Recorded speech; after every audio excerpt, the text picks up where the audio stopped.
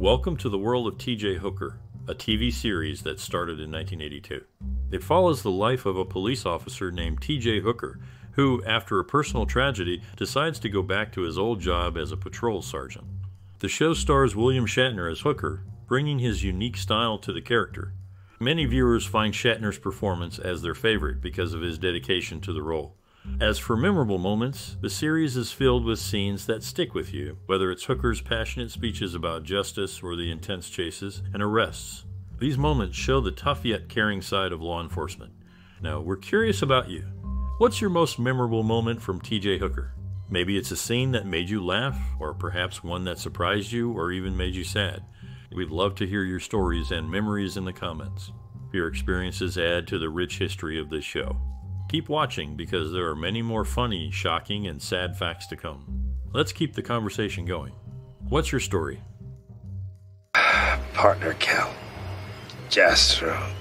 At the kitty park. The television series T.J. Hooker, which aired in the early 1980s, is often remembered for its dramatic portrayal of law enforcement and the charismatic lead William Shatner, who played the titular character.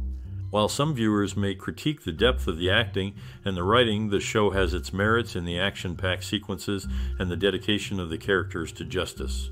The series is a product of its time, featuring the style and sensibilities of the 1980s, including the car chases and explosive moments that were hallmarks of the era's television. It's a departure from the more serious police procedural dramas, instead offering a more straightforward approach to storytelling where the focus is on the pursuit of criminals. The show's legacy continues to be appreciated by fans who enjoy the nostalgia and the straightforward depiction of good versus evil. This isn't a fraternity that inherits you because you had a blood relative who wore the shield. In the early 80s, a crime drama series captivated audiences with its portrayal of the daily challenges faced by police officers. At the heart of the show was a character envisioned by writer Rick Huskey, who saw no one else but William Shatner fit for the role. The episode titled The Lipstick Killer coincided with significant events, the introduction of a new area code, and the birth of actor Max Remo Lieutenant. The series also served as a crossover nexus for actors who had roles in the Star Trek universe. Notable appearances include Vic Tayback, Gary Graham, and Leonard Nimoy, among others, highlighting the shared space between the two popular franchises. This connection extended to other actors like Ray Wise and Miguel Ferrer, who brought depth to their characters in both universes. The interplay of talent between the series and Star Trek underscored a unique synergy as actors transitioned from portraying officers of the law to explorers of the final frontier. School tomorrow. You'll never go back to sleep. In the action-packed scenes of patrol, officers Romano and Hooker are often shown without seatbelts, a detail that contrasts sharply with today's standards of safety. The show typically unfolds with a crime being committed, leading to a pursuit that initially ends with the suspect evading capture due to Hooker's driving mishaps. The narrative then shifts to investigative efforts by Hooker and his team, while the perpetrator continues their criminal spree. The climax often sees another chase, culminating in either the apprehension or demise of the suspect. Adding to the drama, both Lee Bryant and William Shatner have portrayed characters in distress during flight-related incidents, with Shatner's roles spanning from a troubled traveler in the Twilight Zone to a similar predicament in the comedic sequel of Airplane. What makes you so sure Jane Doe wasn't a junkie? Hair, clothes, fingernails clean, neat. In the show, the character Jim Corrigan, portrayed by James Darren, shares his name with the DC Comics character's human host, the Spectre. This is not the only detail that adds depth to the series. The patrol car, a 1977 Dodge Monaco, often seen emitting smoke during high-speed chases, was actually a high-mileage vehicle previously used by police agencies. This detail reflects the authenticity of the time, as the Los Angeles Police Department had already transitioned to newer models like the Dodge Diplomat and Ford Crown Victoria. Additionally, the lead character's surname pays tribute to Civil War Union General Joseph Hooker, linking the show to a historical figure known for his leadership.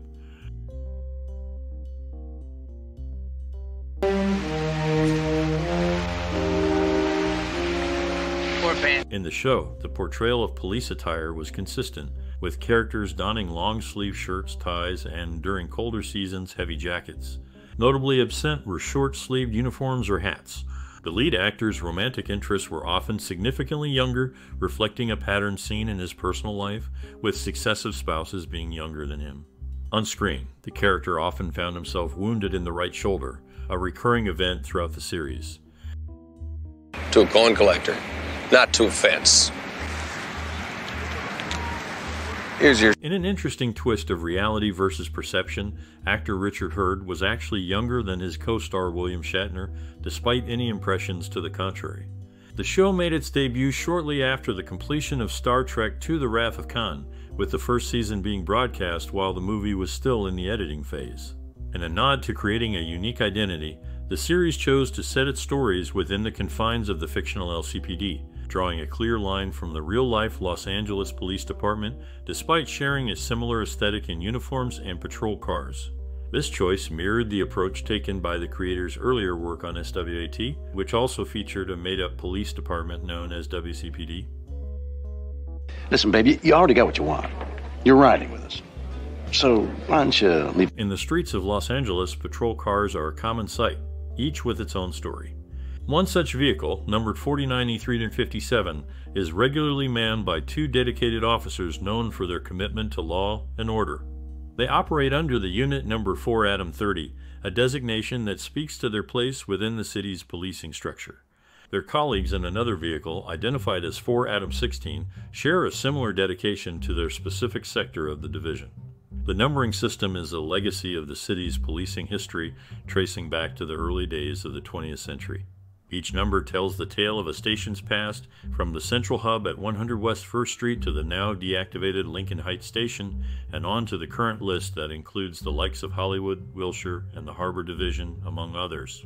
This system not only identifies the station, but also the type of unit, whether it's a two-officer patrol, a motorcycle unit, or a detective team, each playing a crucial role in the fabric of Los Angeles law enforcement. Amidst this backdrop, one officer, known for his roles beyond the badge, once took to the stage in a different uniform, poking fun at political figures and even his own passionate fan base. His sharp wit and the memorable phrase "get a life" resonated with audiences, reflecting a lighter side to a man often seen in the serious light of public service in space exploration. His ability to laugh at himself and the world around him added a human touch to his public persona, one that would later be immortalized in the title of his memoir, dedicated to the very fans he once playfully chided. Job of running it into the ground. Look at these numbers. In the early 1980s, a show captured the audience's attention with its portrayal of the challenges and triumphs of law enforcement officers. William Shatner, already a familiar face to television viewers, took on the lead role, showcasing the day-to-day life of a dedicated police sergeant. At the same time, Heather Locklear was making waves, balancing her time between two popular television series, demonstrating her skill and dedication as an actor. Adding a personal touch to the series, William Shatner's daughter, Elizabeth Shatner, contributed her writing talents to an episode, further enriching the show's narrative and connecting the cast and crew in a unique, familial way. This series not only provided entertainment, but also shed light on the personal lives and professional commitments of those in the law enforcement community. Looks like him, but I just can't be sure. Would it help to see him? In a notable crossover of careers, William Shatner shared the screen with Heather Locklear in an episode of Boston Legal years after their initial collaboration. The show saw various cast shifts, including the introduction of Officer Jim Corrigan and the final appearance of Captain Sheridan. Heather Locklear's portrayal of Stacy Sheridan aired on her 21st birthday, marking a memorable moment in television history. Additionally, the character of Lieutenant Pete O'Brien was introduced, revealing his backstory and connection to the series' narrative. Locklear's career spanned several iconic roles, cementing her status as a familiar face on television screens. The series also touched on personal storylines, such as Fran Hooker's move to Oregon, adding depth to the characters' backstories.